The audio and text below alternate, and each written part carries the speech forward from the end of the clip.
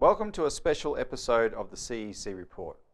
On today's show, we are going to be discussing the National Bank Infrastructure Solution.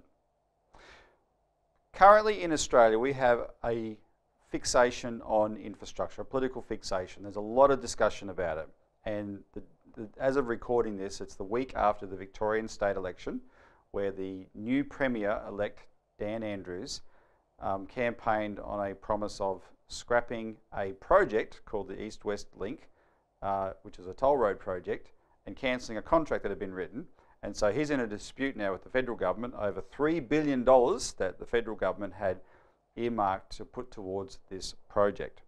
And this is in the context that Tony Abbott has claimed that he wants to be the Infrastructure Prime Minister of Australia, and his Treasurer, Joe Hockey, has gone around with a program of encouraging the states to roll over their assets, he calls it, or recycle their assets so that they can be privatised and the money from those privatisations put into new infrastructure. Now, the way Joe Hockey puts it, he's pinning a lot of hope for Australia's economic future on these infrastructure projects actually generating economic activity. And it's particularly acute here in the state of Victoria, where we're shooting this, because we've got places such as Geelong and Broadmeadows where people are in the car industry are losing their jobs at a fast rate, and they're about to be all gone very soon. And when Joe Hockey this week weighed into this dispute with Victoria over the $3 billion, he actually sounded quite desperate. We need this money spent into the economy quickly, and if Dan Andrews won't do it on this project, he should do it on another project straight away, but it's got to be spent. Anyway, so that's just by way of background for the reason why we're doing a show on this today, because the whole thing is an absolute farce. And we're going to go through the reason why it's a farce and what the only real solution for what is a real need of infrastructure is, and that is a national bank. First, the reason it's a farce, the kind of money that's being talked about, even more than the $3 billion, there's, all the kind of projects they're discussing adding up, is a pittance compared with the need. And the need is we need to fill Australia's infrastructure deficit. And that deficit has been put at $700 billion. Now that figure has been arrived at in various ways, but one of the ways is that we were part of calculating was back in up until the 1970s, infrastructure spending in Australia was roughly around 8% of GDP. And since then, it's collapsed down to less than 2%. And consequently, our economy has suffered. Because if there's a reason you build infrastructure, we need it it's the arteries of the economy, actually getting things transported to and fro, people being able to travel, etc. Infrastructure is important.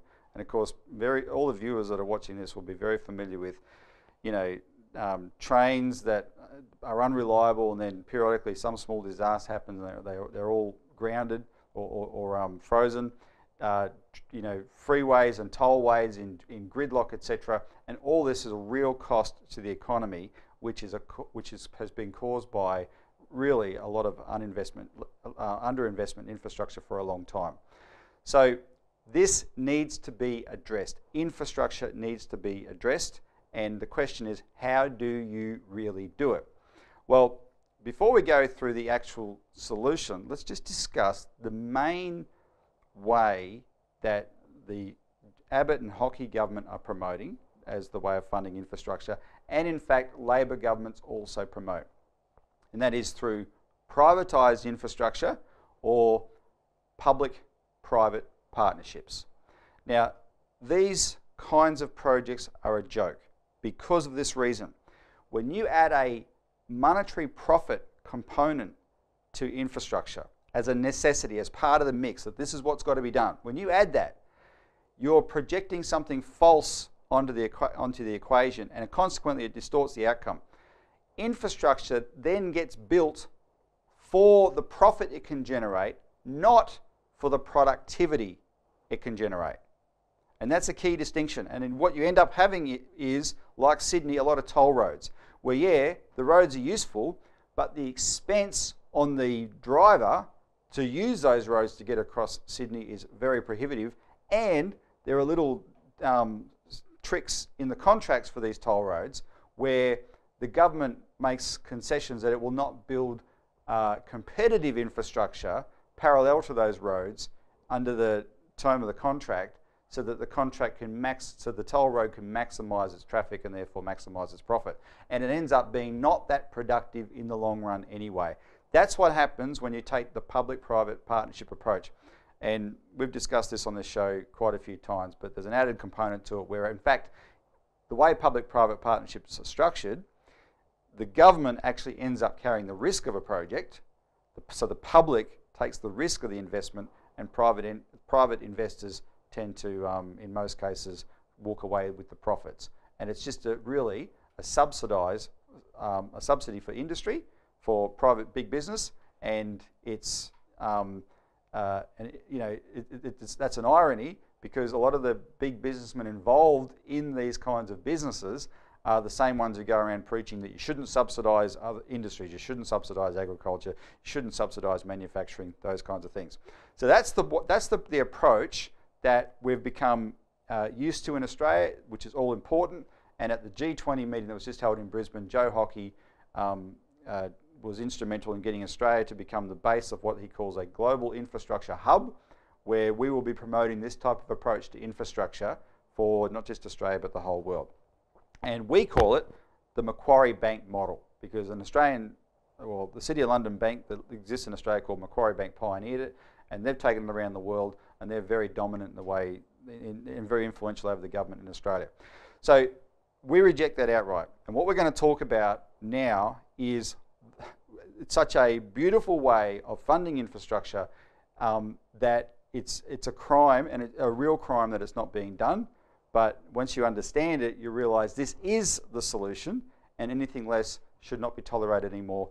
And that solution is a national bank utilised properly, and that's what the CEC is fighting for, and we want you to fight for it with us. But before we do, we'll take a break. When we come back, we're going to talk about the national bank solution to funding infrastructure.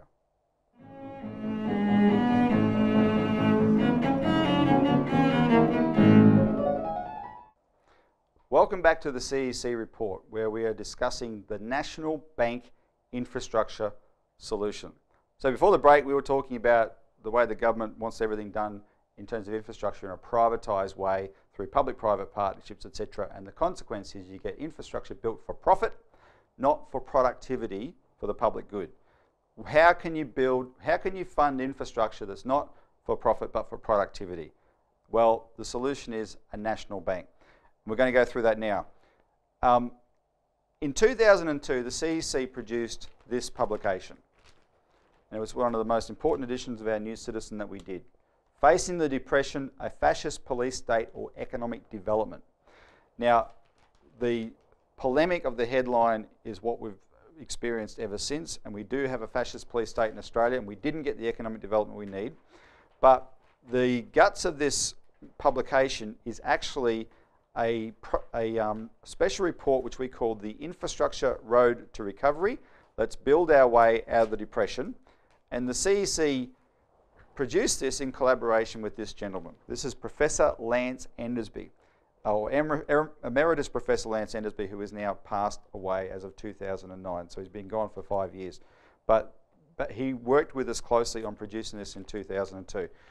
This is all about meeting the $700 billion infrastructure deficit in Australia. And the centrepiece of this was this map of Australia listing 18 absolutely major water projects that could be built in this country to drought-proof Australia and turn us into a massive food bowl for the whole world, and where the potential is huge.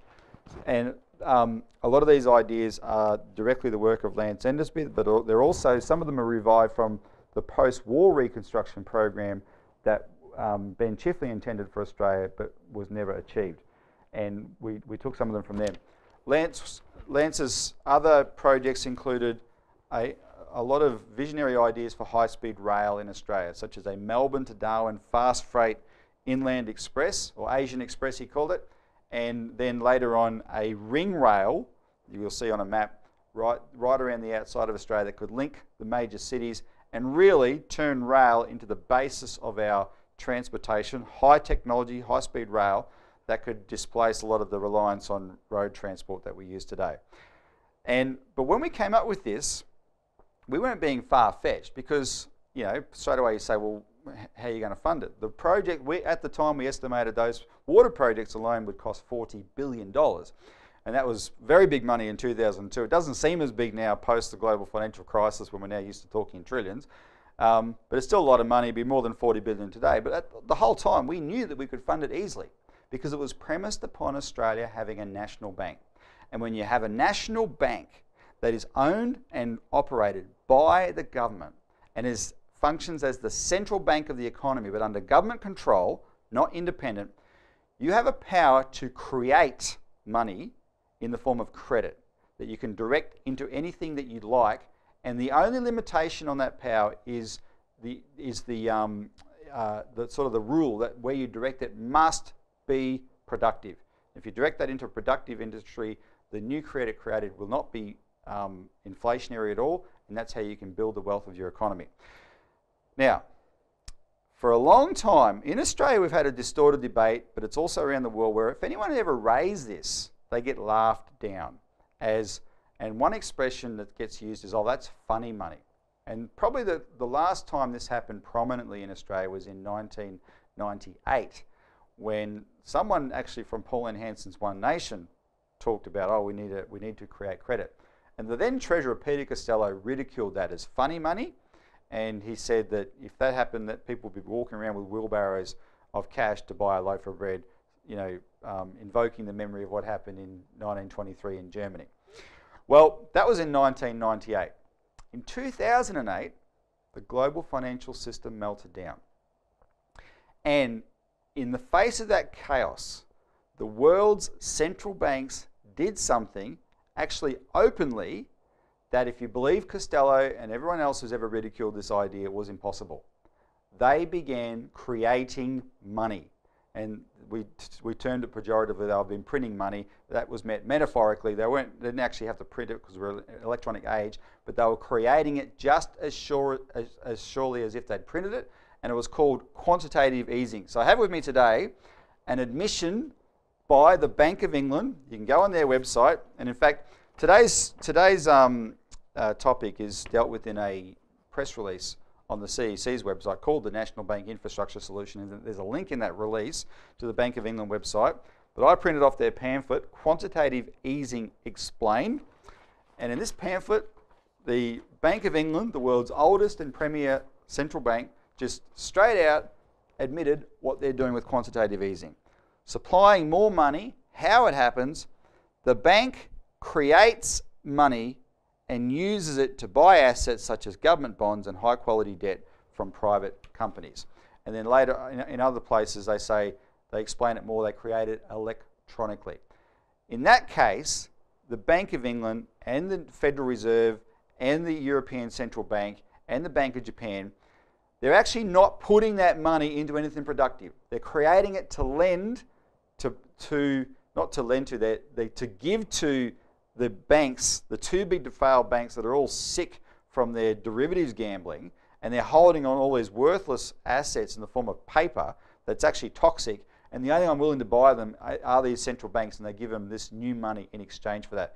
And the Fed, since 2008, the Federal Reserve alone has printed $4 trillion doing this. $4 trillion. So what we're advocating in Australia is nowhere near that, but it shows it can be done. And our argument is, yes, that's always been the power of central banks.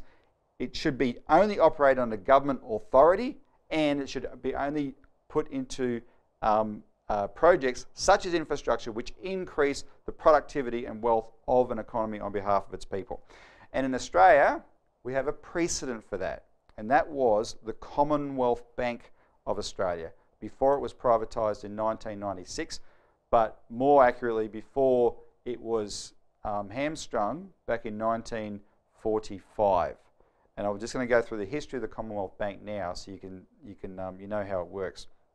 First of all, the Commonwealth Bank, again having this power, you know, it existed in a country that was very much under the control of the City of London and because of Australia's colonial relationship with Great Britain.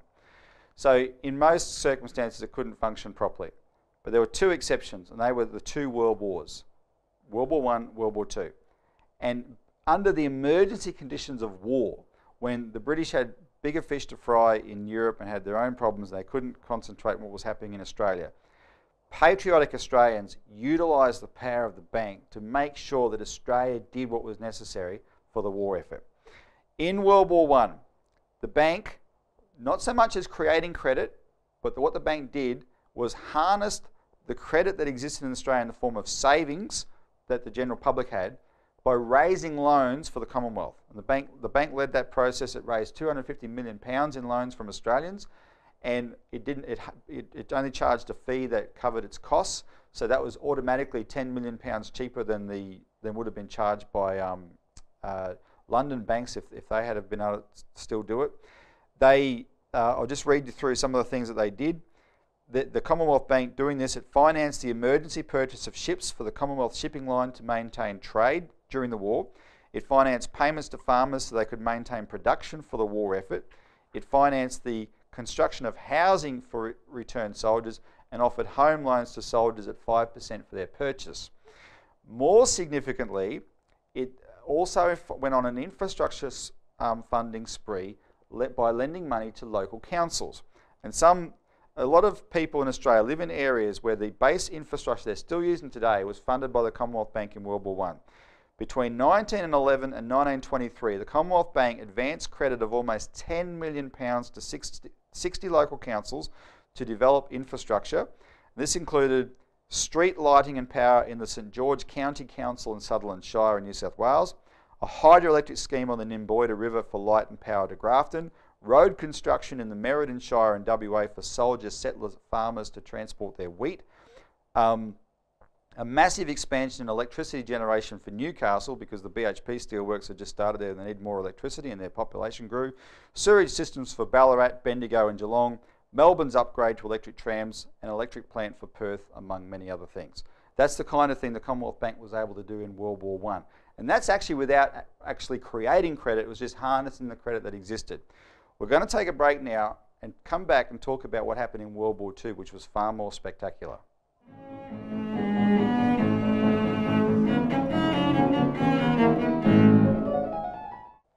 Welcome back to this special edition of the CEC Report on the National Bank Infrastructure Solution. So before the break, we're talking about the Commonwealth Bank and what it was able to do in World War I. In World War II, it set a standard for what should always be done in Australia. Now, between the wars, after the Commonwealth Bank had performed so well in World War I, the private banks were able to gang together and strip it of the powers that it used, and therefore it was pretty much useless between the wars, and especially in the Great Depression when there was a big fight because the Labor people said we need the Commonwealth Bank to do the kind of thing now it did in the war, and the Conservatives and the private bankers wouldn't let it happen.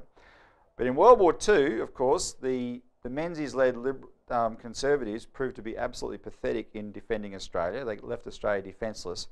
And so Labor came to power. And the two leaders of Labor, John Curtin and Ben Chifley, were the fiercest advocates of national banking in our history. And so they knew the power the Commonwealth Bank had. And what they did is they got the Commonwealth Bank to do the equivalent of what I went through in the previous segment on quantitative easing. They got the Commonwealth Bank to actually create money. They turned on a tap. They used a mechanism called treasury bills, and the simple way to explain it is think of them as like an IOU from the government, where the bank's there, the government borrows from the bank, and of course intends to pay it back. But the bank holds an IOU from the government, and that IOU is as good as money.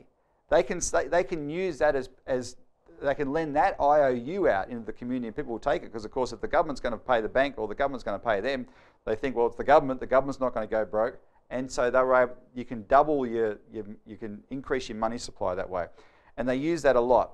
In the 9 years before 1942, the Commonwealth Bank only issued a net £5 million in such treasury bills.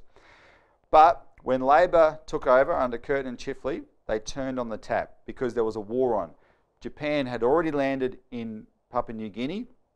They were bombing Australia. They were preparing to invade Australia, and they knew we've got no choice. We need a mobilisation here. Our economy was in a terrible state.